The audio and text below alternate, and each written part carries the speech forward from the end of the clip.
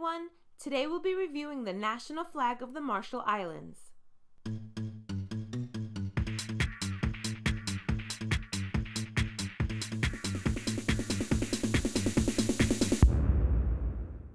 The review will be done using the 5 basic principles of flag design as outlined in the book Good Flag, Bad Flag, written by Ted Kaye and published by the North American Vexillological Association.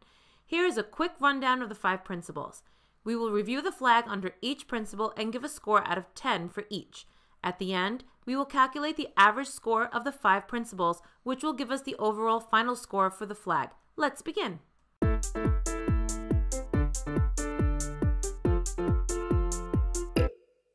flag consists of a blue field with 2 diagonal stripes of orange and white radiating from the lower hoist to the upper fly. The canton is charged with a white 24-ray star. 4 of the rays are longer than the remaining 20. The diagonal stripes as well as the star are somewhat tricky to replicate accurately.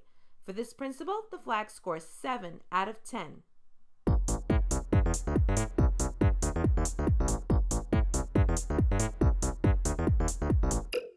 The flag was adopted in 1979 when the Marshall Islands began self-government after it had been administered by the United States.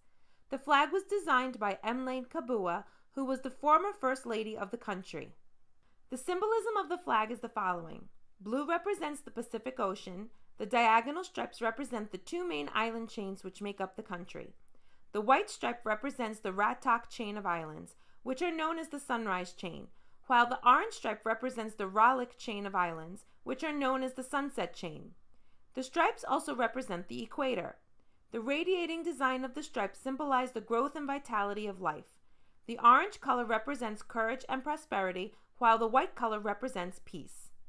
The position of the star above the diagonal stripes alludes to the fact the country is located just north of the equator. The 24 rays represent the 24 electoral districts of the country, while the 4 larger rays represent the 4 main population centers. These 4 rays form a cross, which represents the Christian faith of the people. The flag is packed with excellent, well-thought-out symbolism. For this principle, the flag gets 10 out of 10.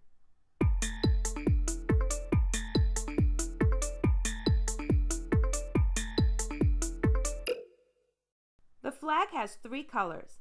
Those are blue, white, and orange. Blue and white are part of the standard set, while the orange is not. With contrast, the blue and white have good contrast. It's up for debate whether orange is considered a light or dark color. In our view, it should be classified as a dark color, and we think it has a contrast issue with the blue, though these colors still contrast fairly well.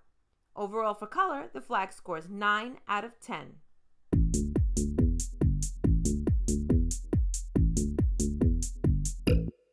The flag has no lettering, seals, or coat of arms. For this principle, the flag gets 10 out of 10.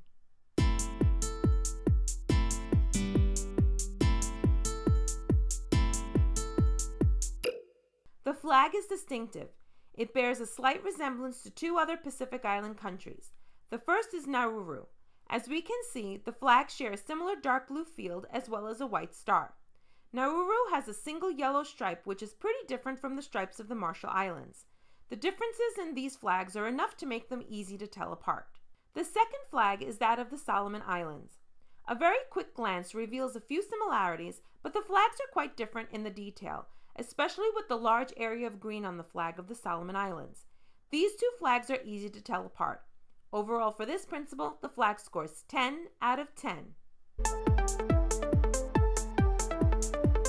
So now we've reviewed the flag on each of the 5 principles. We're going to add the scores and divide by 5 to get the average. So, for the national flag of the Marshall Islands, we get a final score of 9.2 out of 10.